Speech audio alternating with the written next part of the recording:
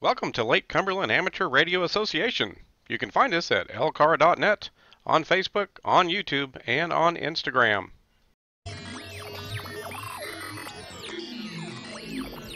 This is KY4BDP. I'm Brian. For the Lake Cumberland Amateur Radio Association, this is another antenna in the antenna series. And today I'm building the high gain AV-640 antenna here in my driveway. Should be a fun project. I don't expect to put all this together in one day because, number one, I'm not that handy, and number two, I may have to take it back apart to reorient things. But I'm going to bring you along for the ride, not for the entire thing, but as I get this thing completed in stages. And just want to kind of give you an idea of the environment that I'm working in here. Got birds up in the trees and so forth. So give me 1 second and I'll reorient this camera and we'll look around the driveway and what I've got set up. Alrighty, so now I've got the camera pointing away from the garage here. You'll notice I've got the sawhorses out that I picked up at Lowe's, and I've got a little awning cover here so I can stay out of the sun as much as possible. If you zoom in, you can actually see that I've got a little bit of gear already set up. In fact, I'll go ahead and just walk out here. But I've got a little bit of gear set up. I've got my laptop, and I've got my power supply, my IC7300 I just purchased not too long ago. Still learning that, and that'll be on the channel at some point in the future. Some various sundries. Even put some power poles on, my first attempt at that. I don't know if we'll ever do a video on that, but definitely my first time. And then as we pan around here, I've got the antenna down here at the bottom. It's still in the box. I showed a picture of this on Instagram not too long ago, so that's where that is. It's been in my garage because I've been on the road so much. And then I've got a table set up over here with some tools. I'm pretty sure I'm going to have to go get more tools, but this was on the parts list, if you will, or the tools list for getting started. So that's kind of my setup, and I'll be working here in my driveway with these sawhorses to lay out the antenna as we go by. And I've also got the big ears antenna set up. Just helped a guy with a POTA activation not too long ago, since I've got my 7300 set up, and I've got my FT-2DR handheld listening to the 2 meters local channel for our club. So in any event, that's what I'm going to do to get started. So let me go ahead and get started a little bit, and then I'll bring you back, and I'll kind of bring this back to you in starts and fits. So now I've got everything out of the box, and I put everything on the table. Now, even with this nice layout, all the parts, I just know me, I know I'm going to have some problems. But hey, that's part of the fun, right? Fun's relative term. In any event, you can see I've got everything laid out here. I've got the balun, and I've got all these poles. I've got the mounting bracket.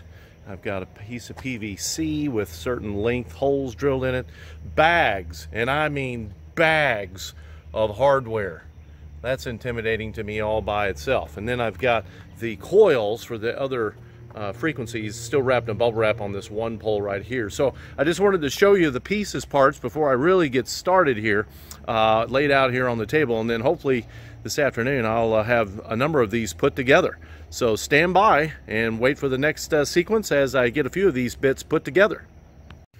All right, so now we have sections put together with hose clamps to make sure that each of these tubular sections, this is the top part, which is your longer frequencies with the coils. All these hose clamps as we go down through here is to ensure that each of the sections stays together, stays where it should be. They will not insert any further. They actually have dimples tapped into each of the pipes to make sure that you don't insert them too far. And then there's an insulator down on this end.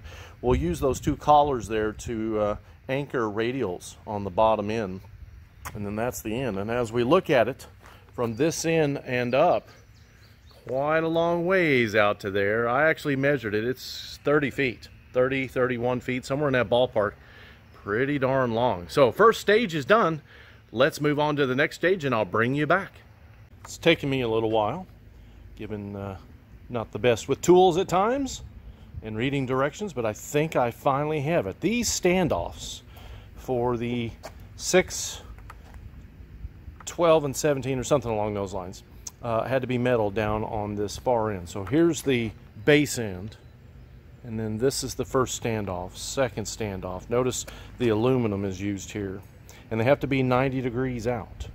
So you have to kind of eyeball it and then get down on your knees and eyeball it some more. Now, as you get past these aluminum ones, you'll see the black ones. The black ones have to line up with the aluminum ones.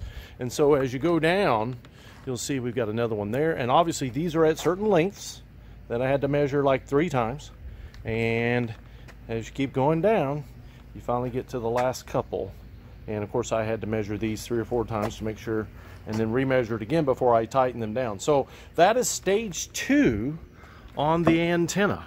So stage 2 is done, got the standoffs, and I'll be back with stage 3. We're back with the end of the last stage, or second to last.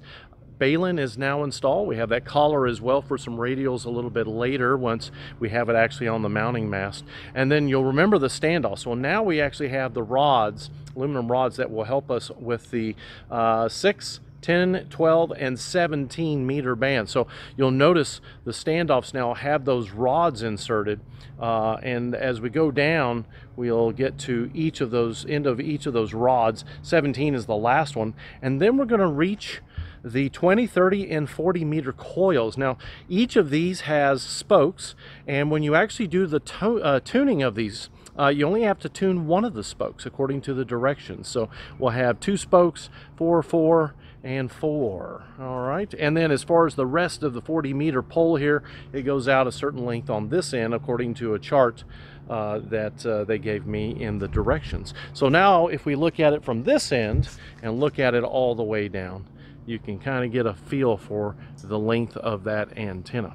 So once I'm ready to put it up on the mast here, probably tomorrow, like I said, I didn't think I would get done with it today, I will get this up on the mast. We'll start tuning it a little bit, maybe adjusting some of the lengths on the spokes and so forth, and see if we can get it in resonance on the bands that I like to reach anyway. So I'll be back once we have it up on the mast. Well, the final stage is complete.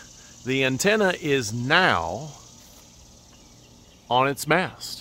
I'm staying behind this tree to keep the sun hopefully out of the camera as much as possible, but you can see, dug a hole, put in the wooden post, utilized an aluminum mast, all of that from my favorite home improvement store here in my local town, and added the radials to the antenna. So now you can see the radials.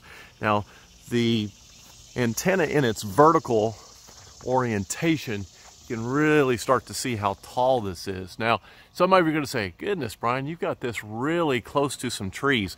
This is the highest part of my property, my compound here, and there were 2 thoughts to this. Number one, I kept the antenna fairly far away from each of the trees in this orientation so that it's pretty straight up. The second is that we have a very strong base, so that it's not going to move a whole lot. We don't get a whole lot of wind here in Kentucky, but at the same time, there will be some, so I wanted to make sure it was as far away as I could and that it would be taller than some of the trees around it. The other reason for this particular location is that it's stealthy. I didn't want my neighbors to see this just poking out of the sky, so most of this antenna is not visible by any of my neighbors. So that's the orientation. Now some of you eagle-eyed folks will see that I've already got a cable connected. My cable did come in, I've got that connected there, and we're going to be hooking that up to the antenna analyzer and going through some of the bands here in just a moment so you guys can get a feel for what that looks like out of the box. So I'm going to stop the recording here. We'll get the antenna analyzer hooked up to it, and then we'll begin again and see where we stand on some of the bands.